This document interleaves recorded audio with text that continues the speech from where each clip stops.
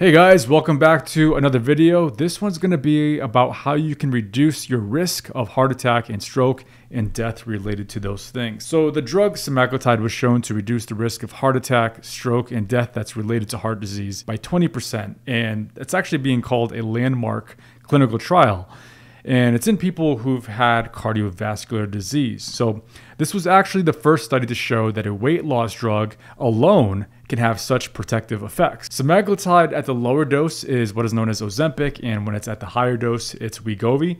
So for this study in particular, they were looking at the Wegovy version of the drug, so the 2.4 milligram dose, which is made by Novo Nordisk. This study, called the SELECT trial, basically compared how Wegovy performed compared to the placebo in its ability to prevent heart attacks and strokes in almost 18,000 people with heart disease and who were either obese or overweight but did not have diabetes. The researchers found a 20% reduction in heart risk. Previously, there was actually a similar trial done for Ozempic for those with type 2 diabetes, which showed it could reduce cardiovascular risk by 26%. So what this tells me is that semaglutide, whether it's at the high dose or the low dose, and whether people do or do not have type 2 diabetes, well, it causes people to have a much smaller risk when it comes to having a heart attack and stroke, at least in people who are overweight or obese. Now, in fairness, these results came by means of a press release, meaning the actual study results have not been published in any medical journal. So we still need to take a look at the full results and details when they are published, especially to look at any potential adverse events, even though based on previous studies, we already have a good idea of what the side effects of semaglutide are, mostly GI side effects like nausea, vomiting, diarrhea, constipation, upset stomach, and so forth. But the reason this is actually such a game changer is because it means that semaglutide at a dose of 2.4 milligrams has the potential to change how obesity is regarded and treated. For example, not only will it mean that doctors are more likely to prescribe Wegovy, it's also more likely that it's going to be covered by insurance plans. Because this study adds to the growing body of evidence that weight loss is not just for cosmetic purposes, but actually reduces risk of death by reducing heart attacks and strokes, that is going to give insurers an incentive to pay for medications that cause weight loss. And yes, this also means the same for the other weight loss drugs like Mounjaro, aka tirzepatide.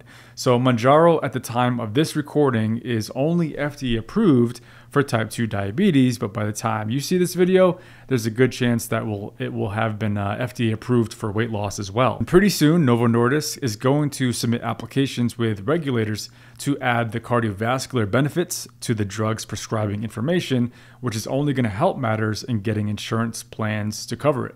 So why is it that with these GLP-1 drugs like Ozempic and Wegovy and Mounjaro, they reduce the risk of heart attack, stroke, and death related to cardiovascular disease? Well, the answer is actually simple. It's not necessarily the loss of weight that causes it.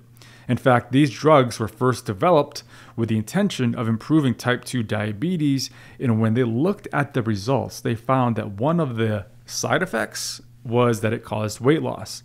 So what these GLP-1 drugs do is a magnificent job of getting at the core problem when it comes to our metabolic health. They lower insulin resistance. You can see this in the results of these trials. For example, in the SURMOUNT-1 trial, they lower insulin levels. So when you're improving insulin resistance, all of the metabolic parameters improve, meaning insulin levels improve, hemoglobin A1C levels improve, also the cholesterol numbers, LDL, and HDL improves, triglycerides, they're lowered, AST and ALT levels improve, meaning fatty liver disease improves. Heck, even CRP levels, which are related to inflammation, that goes down. So also blood pressure, that improves. So all of these biomarkers, these lab measurements when we do our blood work, all of these things are related to metabolic syndrome and are tied to the risk of heart attack and stroke. So whenever you improve insulin resistance, you're lowering the risk of heart attack, stroke, and death, no matter what's causing it. So some people are able to accomplish this through lifestyle measures alone, meaning they're eating healthy and in some cases intermittent fasting and of course exercise. But sometimes for some people, they can't get their just with lifestyle alone, because we all have different genetics and we all have different epigenetics that affect our hormones and our metabolism. And even though for now these medications cost an arm and a leg, the good news is that more and more insurers will start covering them in the near future. And if you are considering going with a compounding pharmacy, just make sure that you're not getting the salt forms of the drug like semaglutide sodium or semaglutide acetate, which you can actually learn more about in this video right here.